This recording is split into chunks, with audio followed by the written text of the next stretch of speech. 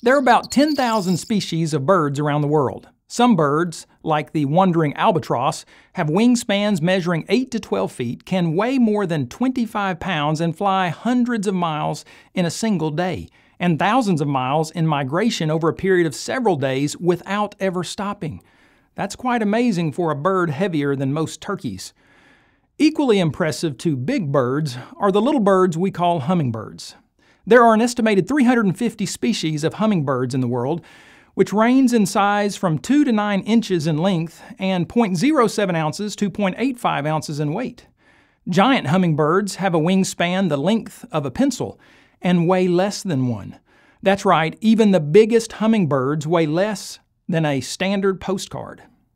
The bee hummingbird has a brain, a heart, a beak, a tongue, 2 eyes, 2 wings, 2 legs, 8 toes, and roughly 1,000 feathers, as well as many other body parts. It is packed full of wonderfully designed lightweight structures, all in a body that weighs less than a penny. The bee hummingbird is the smallest bird in the world at only 2 inches long from beak to tail and 0.07 ounces or less in weight. Since they hover in the air while feeding on the nectar of flowers and are only 1/2 inch longer than certain bees, at first glance, they're sometimes mistaken for bees. The bee hummingbird may be tiny, but it can put away the groceries in the form of nectar and tiny insects. Every day, these birds eat about half of their body weight in food and drink several times their body weight in water. That's comparable to an 80-pound child eating 40 pounds of food and drinking about 75 gallons of water every day. Why does this little bird need so much food and water? Because it requires a lot of energy. And why does it need so much energy? Because bee hummingbirds flap their wings in flight tens of thousands of times per day. If the superhero Flash were an animal, surely he would be a hummingbird. It seems that everything about these birds is super fast. Whereas most birds beat their wings less than 5 times per second, hummingbirds use their powerful, resilient pectoral and supracoracoides muscles to flap their wings at lightning speed, 50 times per second for North American hummingbirds and 80 times per second for bee hummingbirds. Hummingbirds can fly horizontally at 30 miles per hour, which, considering their size, is pretty amazing, and can dive vertically in the air at speeds up to 60 miles per hour. What's more, they can stop on a dime in the air with only their strong acrobatic wings. Not counting insects, the metabolism of hummingbirds is faster than any animal on Earth. Even their tongues are fast. Like bees, hummingbirds drink the nectar from flowers. These lightweight birds can drain a flower of its sweet nectar with 15 licks in 1 second.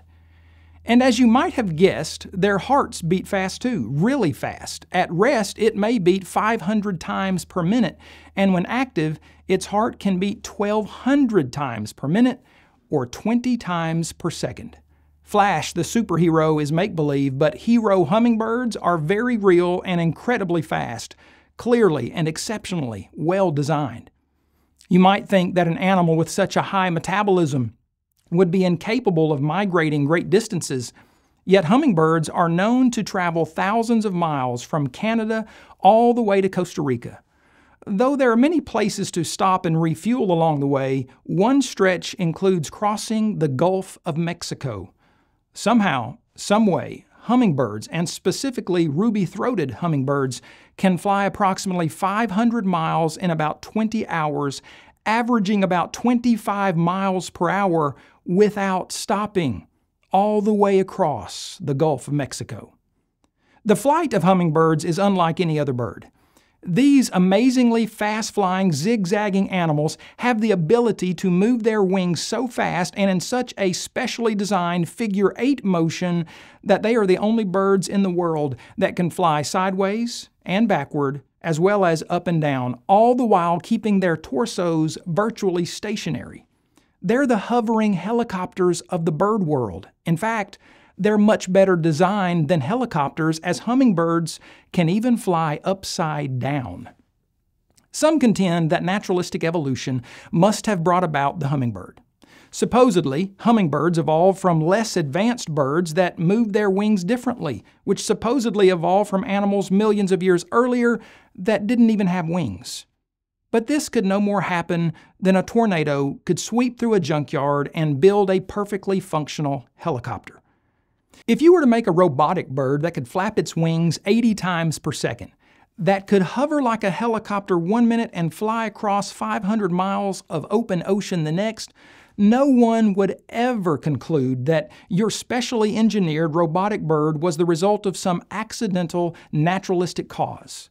Why then would anyone think that millions of years of time, mutations, and random chance processes could produce such fantastic flying abilities as those found in hummingbirds?